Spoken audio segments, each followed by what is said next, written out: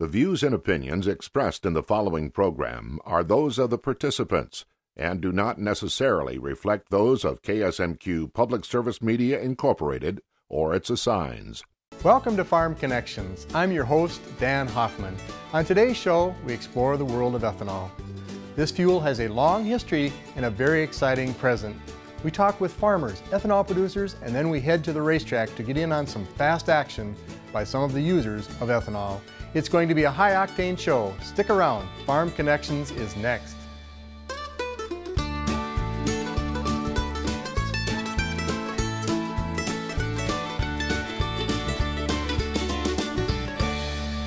Welcome to Farm Connections with your host, Dan Hoffman. Farm Connections on KSMQ is brought to you in part by Primrose Retirement Communities in Austin and Mankato. Primrose, a provider of independent and assisted living, is a proud sponsor of Farm Connections. Primrose, this is living. Task AgriPlan Now is an employee benefit program that enables family farmers to take federal, state, and self-employment tax deductions on health insurance premiums and out-of-pocket expenses. AgriPlan Now is a proud partner of Farm Connections. Will Mahler, the Ag Attorney, has been representing dairy farms in Minnesota, Iowa, and Wisconsin for more than 38 years. Will Mahler, the Ag Attorney's office is in Rochester, and Will, a proud partner of Farm Connections. Thanks, Will Mahler.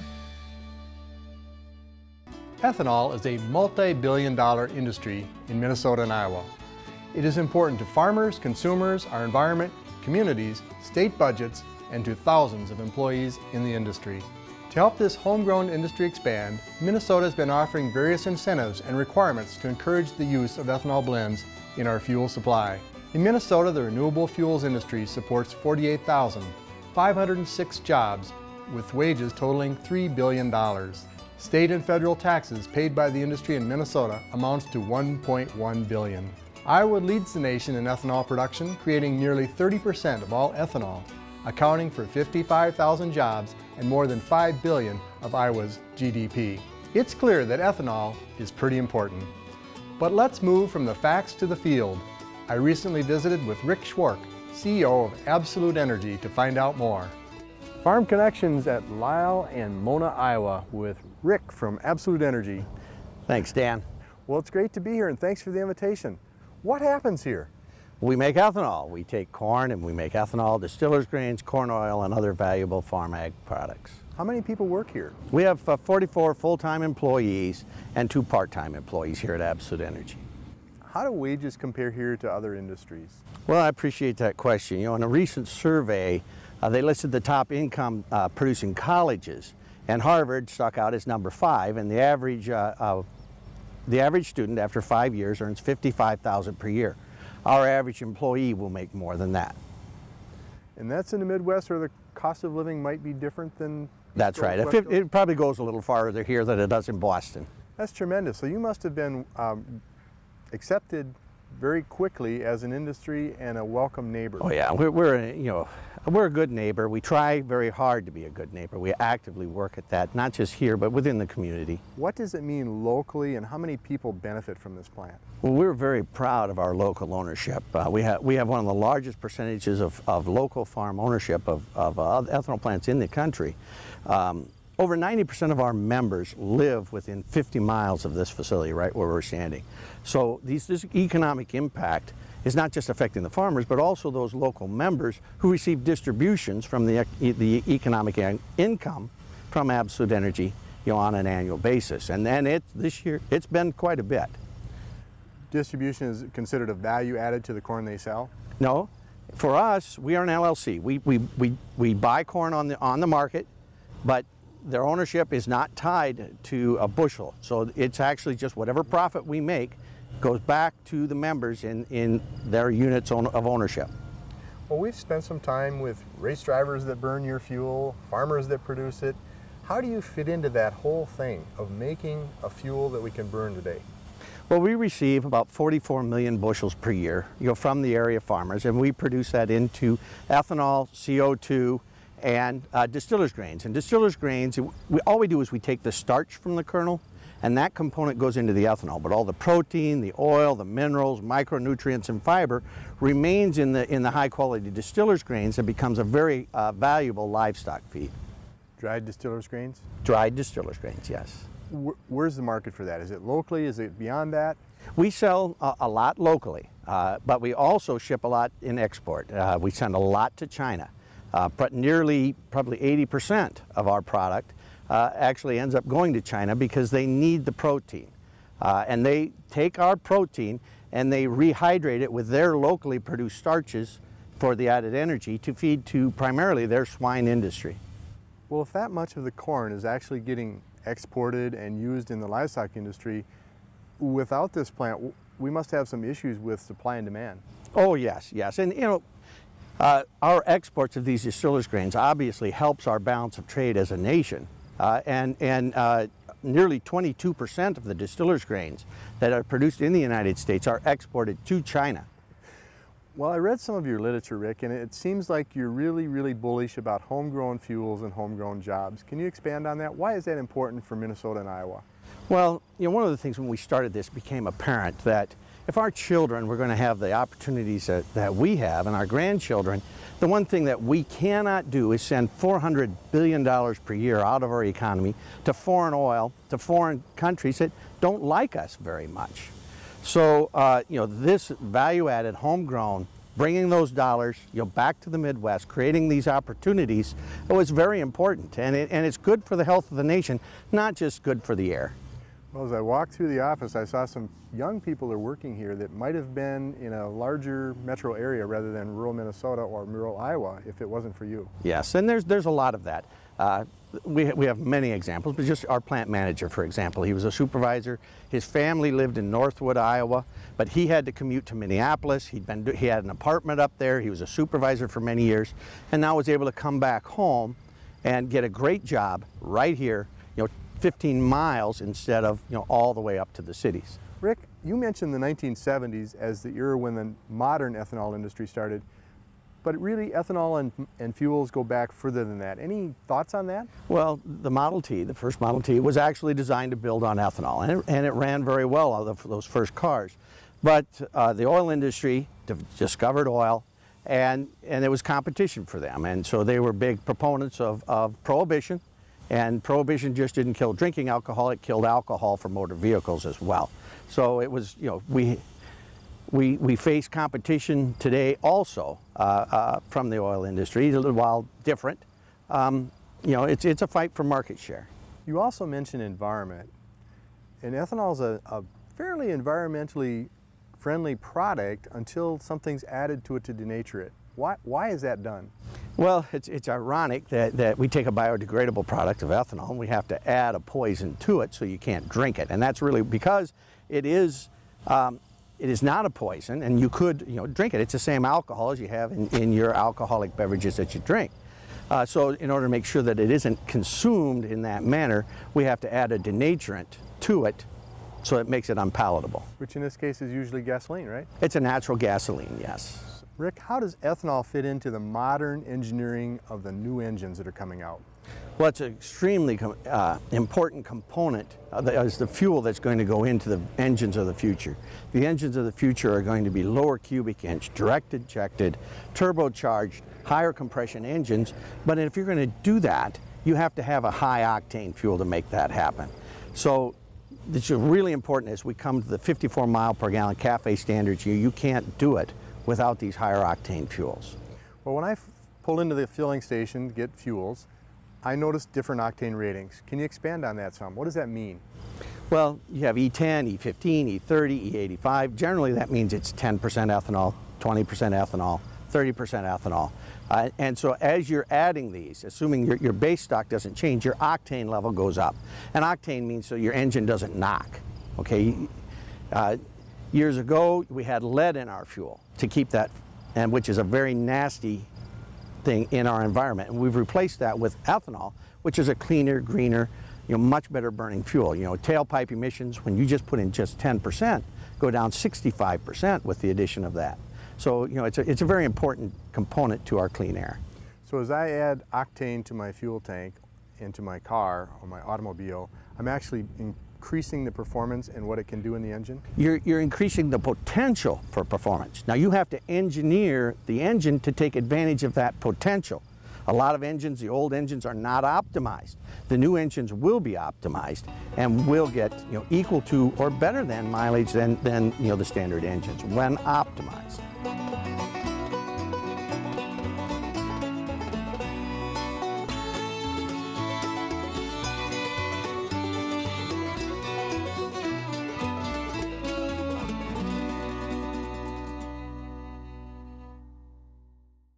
Now that we've learned a little about how ethanol fits into our local economies, let's head out to the racetrack to talk to some folks using ethanol for a little fun.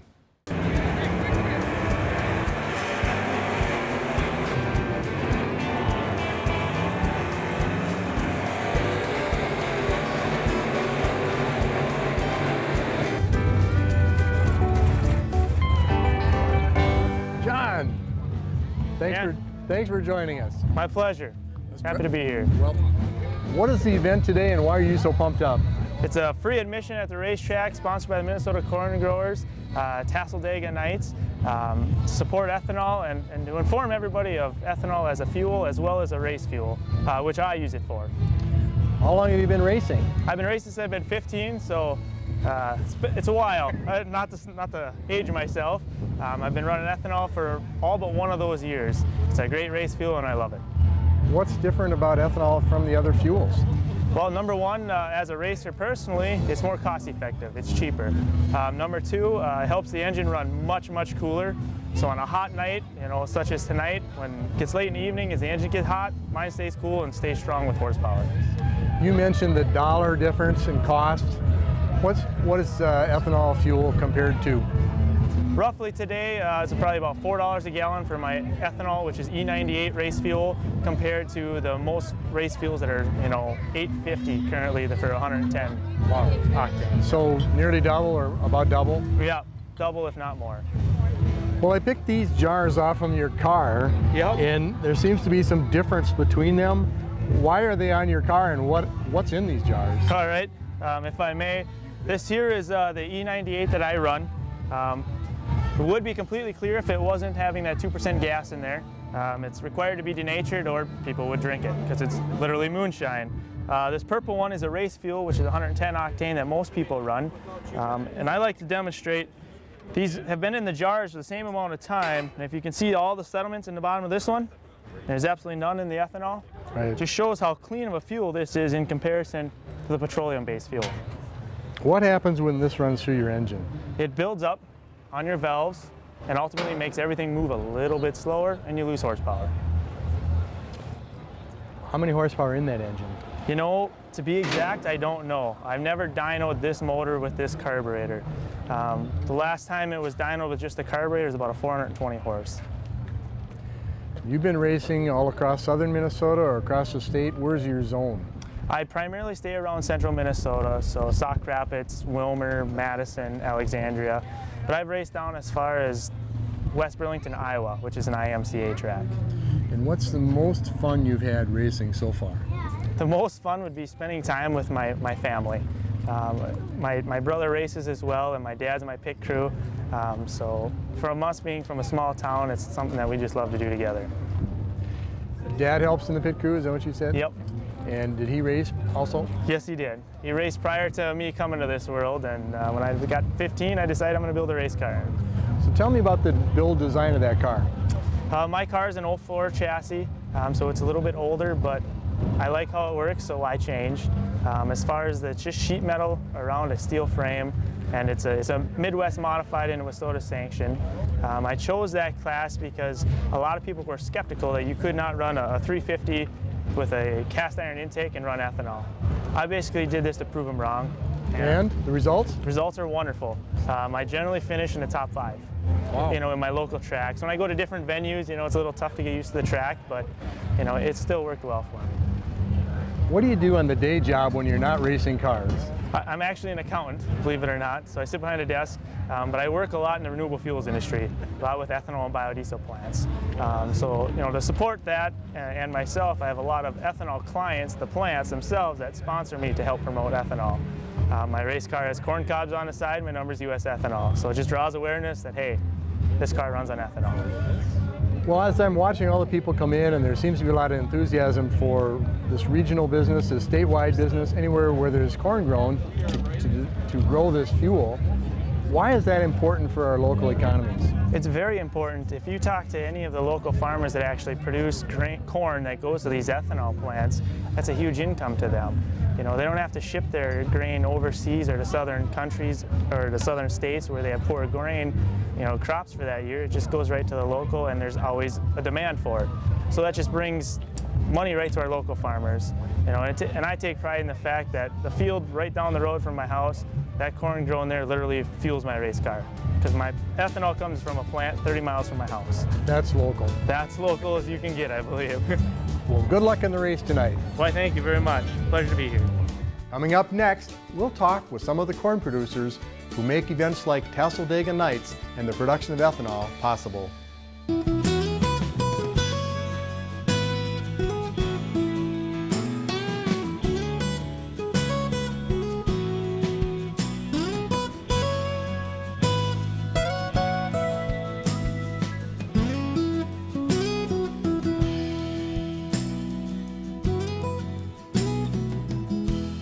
Jerry, good to see you. You too, Dan. Well, Glad to be here. This is an amazing event here. I see thousands of people, and I see cars, and I see farmers, and I see people from the local community. What's happening today? Well, the corn growers are proud to be sponsors of Tasseldega Nights tonight in Deer Creek Speedway. The partnership that we have with the Queensland family is fantastic. We can get our message out on the benefits of ethanol to our urban people that may be a little skeptical about ethanol, and they see cars out here running on a higher blend of ethanol, and they'll go back home and say, well, if they can do it, I can do it. How many ethanol plants are there in Minnesota? 20. 20? 20 with a billion gallons a year. 1 billion gallons. 1 billion gallons. And that doesn't count the ones just across the borders. No. Now keep in mind that that a third of that product, once that corn goes into the ethanol plant, a third of it's left over as a high protein food for livestock. So it's not all used, it's only the starch used for the ethanol. It's not all gone. So the third of it's left over. DDGs or DDGs, thank you, yes. Dried distillers grains? Dried distillers grains, correct. So we've got a third of it left for feed. And you know, some people do ask that question, Jerry, is why are you burning up my food? What's happening in farm country this year? Well, as you know, 2012 was a drought. Anytime you have weather-related situations that we can't control, 2012 was a drought that reduced the supply of corn for that year. Now we're into 14. Just got back from Corn Congress out in Washington, D.C. on Thursday night. That's all the corn growing states. Illinois is sitting with a good crop. Missouri is sitting with a good crop. Bottom line is this: corn farmers will step up to the plate and produce. If we have the good weather, we'll produce. So far, what they're saying is we got a record crop coming. Well, keep up the good work, Jerry. Thanks, Dan. Hi, Adam. Nice to see you, Dan. Nice to see you. There seems to be a lot of excitement at the racetrack tonight. What's happening? It's packed full of stuff. We've got the Minnesota Corn Growers Association booth where we're selling t-shirts, we're giving away American ethanol flags, we're giving away Maisie dolls, we're bringing people the facts about ethanol. If they have questions about ethanol, where it comes from, can they use it in their vehicle, we'll answer them. We also have the Biofuels Mobile Education Centers here. That's a 45-foot long trailer that travels throughout the entire country with a positive message about ethanol. They're connecting with consumers, they're connecting with kids, they're connecting with drivers all over the entire country. We've got the Ag Cab Lab Simulator, and that's also really cool. It's pretty much a giant simulated tractor / combine. So if kids want to climb in, they can pretend to plant some corn or harvest some soybeans, things like that. We also have Jonathan Olmscheid with his ethanol race vehicle here, and all kinds of other fun games and music and magic and of course racing here tonight at Tasseldega Nights at the Deer Creek Speedway. You mentioned answering questions that consumers and perhaps farmers have. What kind of questions do you get? They run the gamut from what is ethanol, and usually the what is ethanol questions come from younger drivers. If you think about it, there's probably an entire generation of drivers out there that haven't heard much about ethanol. They're not aware that it's blended in 10% of our fuel supply. They're not quite sure what E85 is or if they can use it in their car. And then from some more experienced drivers or consumers, we hear, is it safe for my engine? Where does it come from? Is it good for the environment? So we answer those types of questions. And then from fellow farmers, we get questions like, how does it help corn farmers? How does it impact the price of feed? How does it impact food prices at the grocery store? What do you guys do to promote a positive image for ethanol? So all those tend to come at us from different directions, and that's why we come to events like this. It's to answer those questions and connect with both consumers and fellow farmers about ethanol. So you're trying to be available to help people understand your industry. Yeah, it's kind of two parts. It's getting our message out there so people understand the facts about ethanol, and they're getting it straight from farmers and the people that produce it and the people that use it, and not some organization that might be against it. And also answer their questions, because people have questions whether they are familiar with the product or not, and they have questions about ethanol, whether it's this basic, what is it, or maybe more in depth, how is it going to work with my engine, and we're here to answer that. Well, one of the most basic questions that I heard you talk about was, what's ethanol? Can you tell me what it is? What's ethanol? Well, it's a cleaner burning, homegrown, renewable fuel. It's made from corn. It's grown right here in Minnesota cornfields and cornfields throughout the entire country. It burns cleaner. It provides more power in engines. It's higher octane. And consumer-wise, it's quite often usually priced lower at the pump, so consumers can save money. They support the local economy right here in Minnesota by using ethanol, and they're running a cleaner burning fuel that cleans our air. Well, I remember my dad talking about Model Ts and Ford products being operated on ethanol many years ago. Yep, Henry Ford built a Model T to run on ethanol, and Mercedes-Benz also called ethanol the best kept secret in all of the auto industry. So it's got a long and storied history of being a quality fuel, a more affordable fuel for consumers, and like I said before, it's blended in 10% of all of our fuel supply. And also here in Minnesota, that's expanding a bit. We have some stations now that dispense E15, which is a 15% blend, and of course we have about right around 400 stations that have E85, which is 85% ethanol and 15% regular gasoline. What kind of impact does it have on Minnesota? Very positive. It really helps the rural communities. There's 20 ethanol plants throughout our state, and they provide about 13,000 jobs directly. And then that kind of ties back into the ag industry, which is the second biggest sector of the Minnesota economy. And that provides about right around 400,000 jobs throughout our entire state. So all of that ripples throughout. You know, if the farming community is doing well, that ripples throughout the entire rural community and also throughout the entire state. But then, you know, perhaps most importantly, Minnesota decided to blend 10% ethanol in all of our fuel back in 1997. And they did that because the air quality in the Twin Cities was so low that we weren't meeting EPA standards. Well, we started to blend that 10% ethanol into our fuel supply, and voila, now we're meeting the EPA standards, the air is cleaner, and there's a more affordable, cleaner burning choice at the pump. 13,000 jobs. Any idea how much impact that has on our state with income tax, real estate tax, and other things? You know, I don't have the direct numbers off the top of my head, but it's significant. I mean, if you go into a rural area with an ethanol plant nearby, there's trucks coming and going. There's farmers bringing their corn to the plant. There's activity at the local cafes. The local implement dealer is busy selling equipment. The hardware store is busy selling supplies to farmers and to people in the ag sector. So, without having the direct numbers in front of me, I can tell you, go to a small town near an ethanol plant, you'll see a lot of activity. Well, this looks like a great event tonight, and thanks for sponsoring it and letting us attend. Thanks for coming, Dan. You bet. Up next, let's visit with the Student Leader of the Week. Yes, I grew up on a smaller farm. It is a little shy of 300 acres, crop production, corn and soybeans, with a smaller feedlot that my dad and I managed together.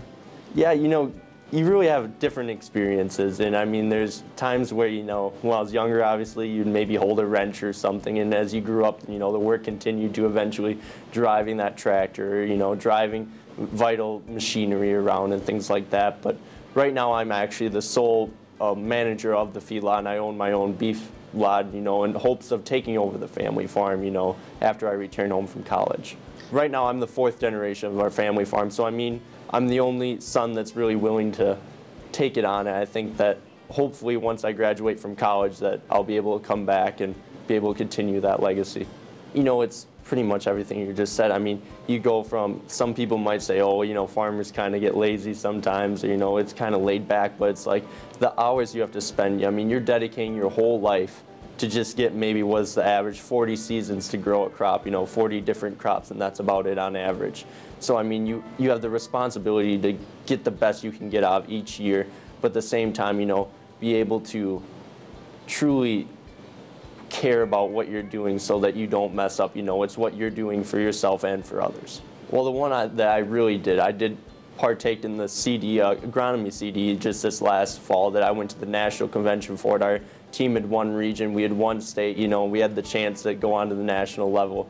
And I mean, it was really exciting. I mean, the energy that flowed from that building, you know, a chance to compete and rank yourself against, you know, 50 other states plus the Puerto Rico, and I mean, just all those states, and see where you truly ranked. And it, you know, was a blessing to come out of there as a 13th place team, and then myself in the top 10 individuals. So that was a very memorable moment for myself.